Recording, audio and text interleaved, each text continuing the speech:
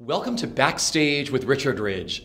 Billy Porter and Stark Sands, the original stars of Kinky Boots, have returned to the Tony Award-winning Best Musical for a limited time, and I caught up with them here at the legendary Sardi's.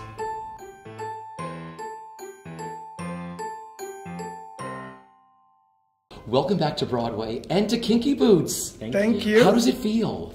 It's been, for me, it's just been thrilling. It's been healing. It's been very powerful in terms of being able to go to work and, tell a story that puts the message of love and acceptance and, out into the world. It's really great to be able to be active in that way. So it's healing for me. Yeah. It's very healing. It's also, it's meaningful. I think that out of all the jobs that I've been lucky to have, none of them have a more powerful message than this show. And you get the benefit of feeling it in the room while you're doing it, as opposed to working in television and film, where it's like you might feel the after effects later on, but man, we're delivering a message and it's landing. Yeah. This is unprecedented. We had this conversation when we first started, that 2 stars returned to an original run. It is? Yeah.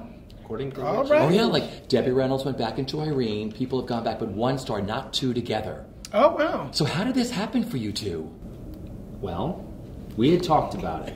Ever since I left, we'd always said, we'll do it again. But maybe it'll be in the West End. Maybe it'll be 5 years down the road or whatever. And then the events of the most recent presidential election happened, and the campaign was ugly, and there was a lot of anger and hate sort of floating around, and it didn't feel good.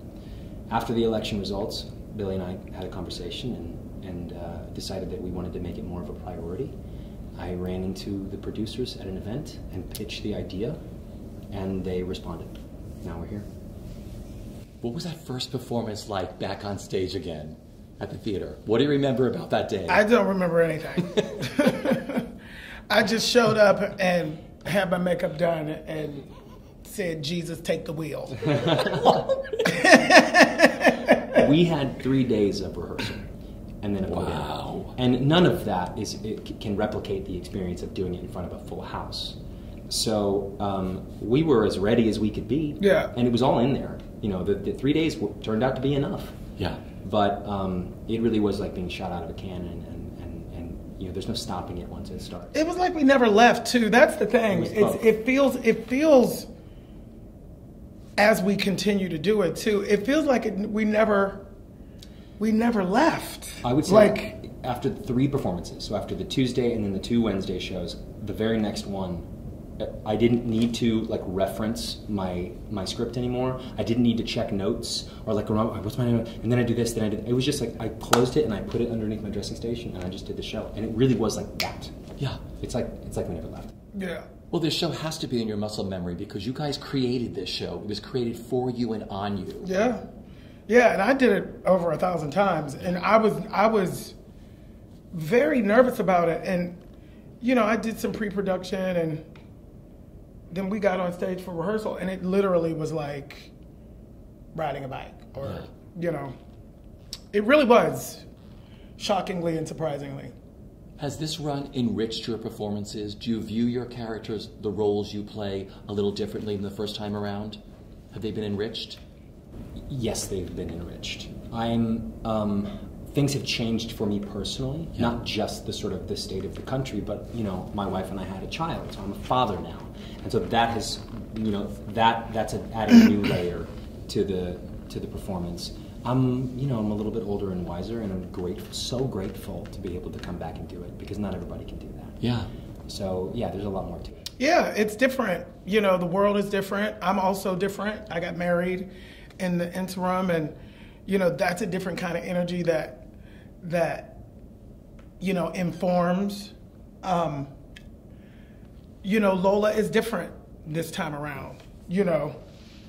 My grandmother used to always talk about how one is supposed to love everyone, and we want to love everyone, and that's the way to move forward. But there are different kinds of love, and sometimes it's time for tough love to be employed. And right now it's about tough love. Yeah. It's not about walk over me love, it's about tough love. And so I can love you and still tell you you're wrong and still you know, because to love you is to inform you of that infraction, to inform you of your wrongness. And so Lola has taken that on more. Yeah, she's taken it on. It wasn't really coming from that perspective before, but now it is. So it's very different for me. Yeah. You know, you talk about being a dad. Your whole life shifts, doesn't it? Priorities and everything else. Yeah. Jobs, opportunities. I'm much more selective now than I was, because it's got to be something really important to take me away from my son and my wife and my life. And this is one of those that's definitely worth it. Yeah. And married life has to change everything for you, doesn't it? Yeah, I mean, you know, I'm a black gay man who came out in the 80s. Yeah. You know, there's no reference point. There's no context for it. There was no dreaming about weddings. There was no dreaming about marriages. It wasn't even in the conversation. So I'm still wrapping my head around the idea that I'm allowed to legally. You know, like that, it really does change your perspective, because your relationships take on a different importance and a different resonance, because you can't just walk away anymore. You know, when you actually tie the knot, you're actually really legally doing so, which I think, you know, it's just different. You know, when we stood in front of our family and friends and said our vows to each other, that community, you know, the community that is present to support your love, and thereby, you know, till death do us part, for good or for bad, whatever that is, all of those things that we sort of learned or know or cling to or whatever, you know, there's a support system in place now that we never had before. You know, there are so many powerful messages in this show, and you two have this incredible synergy of working together. I mean, what's it like sharing the stage together again? It's as magical as it was the first time, and it was part of the deal. Both of us, neither of us wanted to come back without the other person, and I only ever did it with Billy, and so that was me being selfish. Yeah. But I'm glad they allowed it, and I'm glad that we got to do it. You know, we just, you know, when you find a partner, you find a partner, and it just works no matter what he throws out, no matter what I throw out. It's just there. You don't have to think about it. It's like my brother from another mother. And you don't have to, you know, it just... Well, it's funny because one answer to that would be, well, Billy and I did the reading together, and we did the out-of-town run together, and then we did all that first year on Broadway together. But the truth is, it's always been there, even from the first rehearsals. Yeah. So it's not, it doesn't actually mean that it took all of that to create it. It was there. Yeah. One of the most beautiful moments in the show, of course, is "I'm Not My Father's Son." What was it like that first night? Do you remember singing that together? I remember when we rehearsed it, which we did one time, that it was incredibly moving.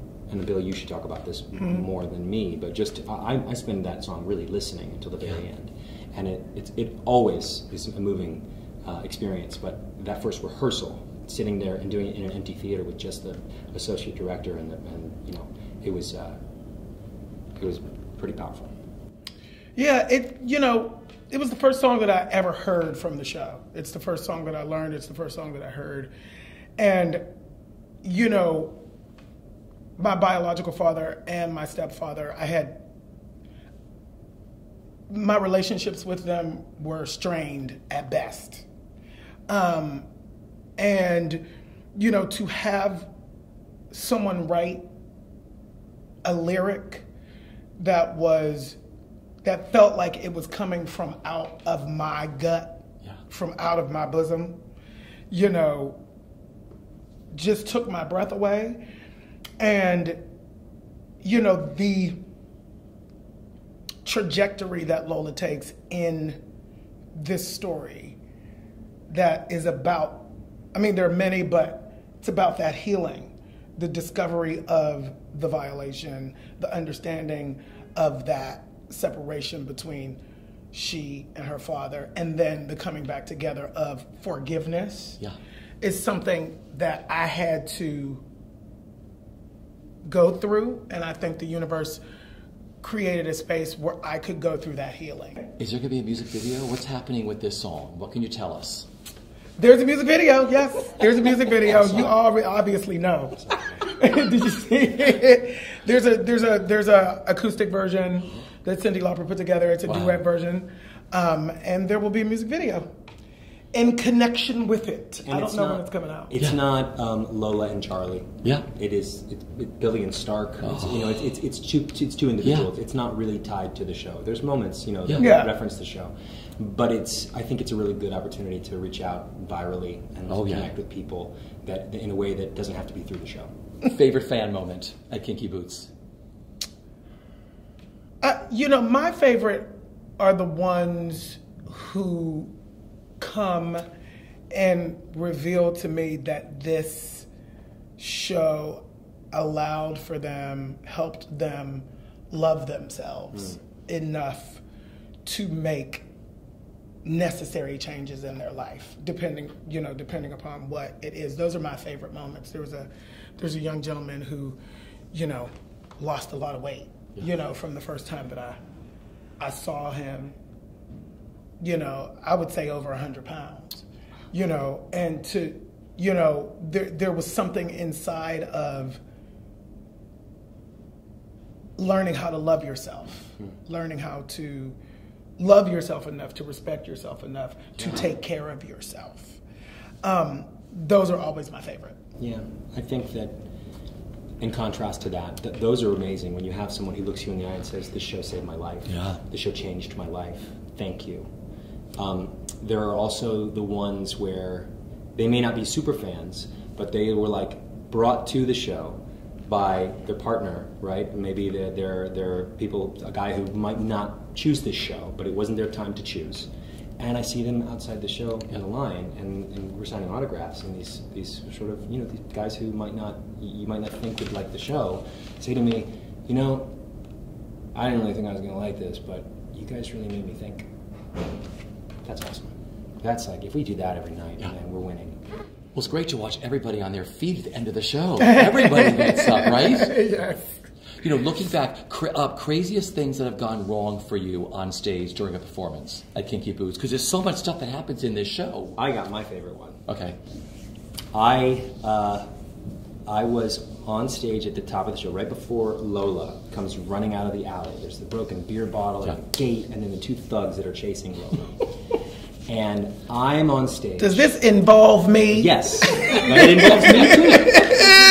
So I am on stage. We just finished taking what we got, and I'm walking through. I hand the box of shoes to the homeless man, and then the next thing that happens is you're supposed to hear Lola going, "Hoo, ah," and then the guy's chasing her, and I step in and stop it. Yeah. So the sound effect happens, but instead of hearing Lola, they turn my mic on. I hear warm up, and I'm in my dressing room singing gospel music at the top of my lungs. But there's also the weird, eerie, music, and you hear Jesus! Yes. Jesus! And so I'm just sort of okay, and I know what's happening. My brain, you step outside of yourself in those moments. You know what I'm talking about? Where you just go, how do I fill this moment? So I'm on stage, then I hear somebody run into his room and go, Billy, you're cute. And then he goes, "Oh no, oh!" And then I think they cut his mic. So he could finish getting out of his running on stage. But it's 30 seconds of dead space. Horrified. All I could do. Horrified. All I could do was stand there and just sort of look around. And there's an echo on my voice at the moment, just because it's supposed to be in an alley, and I just go, "Hello?" And eventually Billy ran on, and it was a little bit frustrating for the first 10 minutes. It was horrible. But it was awesome. Horrible. Loved it. My favorite was... Oh, there's one bigger than that? My favorite was... That was his. You forgot when you went up for a 5 minutes? Well, there's two. So there's one when I come in for the Sex is in the Heel scene, and my heel breaks on the step. Amazing. So I'm singing "The Sex is in the Heel, even if you break it," limping because I have taken the shoe off. Yeah. I'm waiting for people to like, because everybody knows. I'm like, somebody find another shoe, please. I'll get it. Everybody's like waiting around, waiting to interject to the best part. I'm like, there's no best part. Just hand me the shoe. Hand me the shoe. Somebody give me the shoe. They toss me the shoe. I'm singing. I get it in the second verse. We're downstage right, and I'm singing to him, and I'm like, the sex is in the heel, second verse, whatever that is. Tell to jack it up, and by the time we pull out of that, the shoe is on. It's a half size too small, and I finish. It was awesome. The number. That was fabulous. Then there's another time with Andy after he left. I come into the dressing room right after Land of Lola, so it's the first scene, and the line is, he lives. Yeah. Hello, my name is Lola. They call me Lola because it's my name. So I come around and I was like, hi, I'm Lola. That's not right. He says nothing. I have nothing. And when I say nothing, nothing.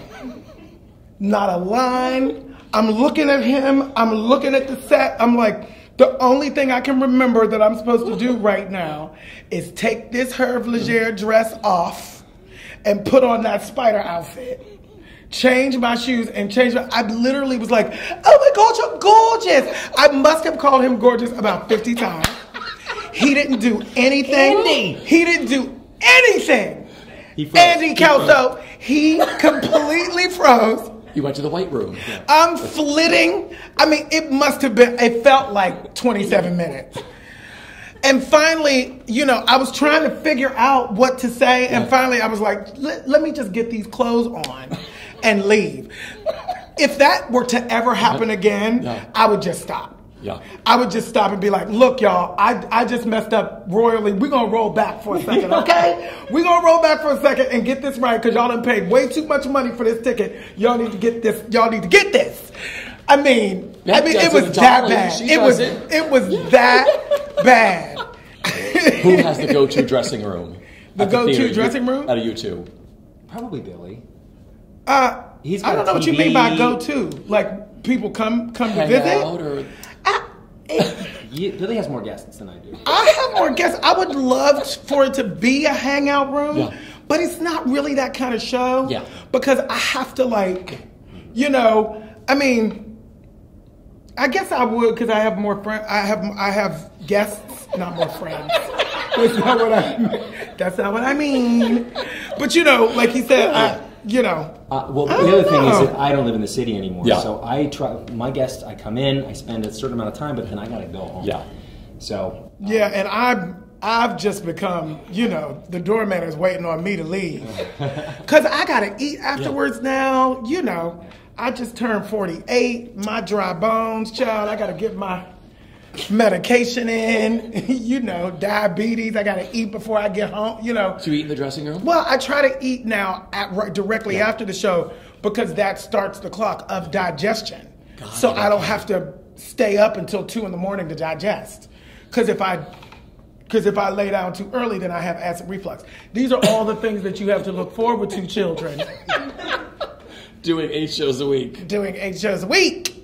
How easy was it for each of you stepping back into the Kinky Boots?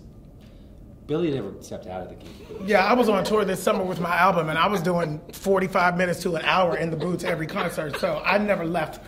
I think it was trickier for me, but mainly because they built me new ones. Yeah. And even though they had my old ones, which I tried on in a fitting a few weeks before we started, I was so happy. I was like, oh, great, I don't have to break in any new boots. And then they bought me new boots. Or they made me new boots. So they still fit, but there's a break-in period. By now, they're in. They're in? Yeah.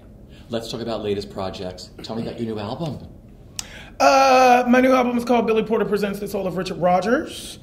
I love the title. How did you come up with the title? Well, because it's Richard Rogers and presented by you. That's why I'm presenting it. No, what I wanted to do was, it has a bunch of guests on it, a bunch of guest stars. The group that I call the sort of new contemporary Broadway artist, a bunch of Hamiltonians. Like Leslie Odom Jr. and Renee Goldsberry and Chris Jackson, and then there's Cynthia Erivo, there's Patina Miller. All your old students, basically. A lot of my old students. And then we moved into the R&B soul world with Lettucey and Deborah Cox and India Ari. Pentatonics is there. Todrick Hall is one of the YouTube sensations who also played Lola on Broadway. And what I wanted to do was, I think Hamilton has been able to crack open a conversation about a different kind of music on Broadway. The argument has always been, and I have lived it for the last 25 to 30 years of my career, that the type of music that is authentic to me and my culture doesn't tell stories. That's not true. It may not be the stories you want to hear, but we've always told stories. And so, this is an album about wrangling that group of people together, harnessing that energy, and showing, yes, and it needs to continue. Yeah. These voices need to continue. It's authentic. They are storytelling energies and voices, and that's why I wanted to put the album together. I'm trying to be the Quincy Jones of Broadway. Because it's not just about me. Yep. It's not just about me. It's about me and everybody else who has aligned to create the space where these new contemporary voices can exist. Because they have to. And so that's where the album came from. It's terrific. Thank you. Really terrific. You have a new movie coming out. I do. It's called The Post. I was very lucky to, they reached out, Steven Spielberg is directing it, Meryl Streep and Tom Hanks are starring. It's about the Pentagon Papers in 1971, and specifically what happens at the Washington Post.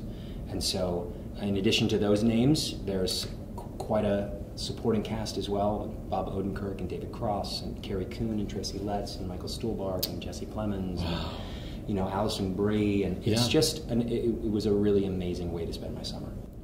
So many cool things happened when you were in the original run of Kinky Boots, and you guys got something. I love these. I think these are really cool. What was it like that day? Because you all got these together, right? Jerry Mitchell got his. Yes. Natalie Ashford, you guys got yours, right? I mean, what sardies. I know. It's amazing. It's mind-blowing. I don't know. I was really happy. It was. I'm still just trying to take it in. Be present. For everything. It's such a gift. It's such a blessing. To be able to achieve your dreams, and I just want to continue to do that and pay it forward. And this is a reminder. They are really cool things to come in here. Yep. Has being a part of Kinky Boots made you live your life in a different way since you did this show? The way you view life and people? I would like to think that it reinforced the way that I was already living my life, but that's also a really good thing. It's enriched my life, and it gives me hope. It continues to give me hope, especially in dark times. Yeah. But I feel like it's just sort of boosted it a little bit. Yeah, I grew up in a time where, I always say it's easy to be who you are when what you are is what's popular. Everybody talks about, oh, just be honest, oh, just be truthful, oh, just be yourself. And it's like, it's real easy to do that when what you are is not reviled. And so the choice that I made as a black gay man in the 80s, Christian man in the 80s, when everybody from every part of my life was telling me who I was and what I was wrong, there was no validity to it, and it would never work in any way. In any way, it would never work. The validation of showing up, and this show at the end of that long, long journey being the catalyst for everything. It's now on my terms. Everybody was proven wrong. And it was because I took the road less traveled. It was because somewhere inside of me I knew that they were all wrong. Yeah. You're wrong. I don't know what that means. I don't know if I'll live long enough to prove that to you, but the only way that I can live is inside of my truth. And if that makes you uncomfortable, too bad. You guys are so terrific. It is great to have you back on Broadway again in this incredible show, and thanks so much for sitting with me today. You're very welcome. Thank you.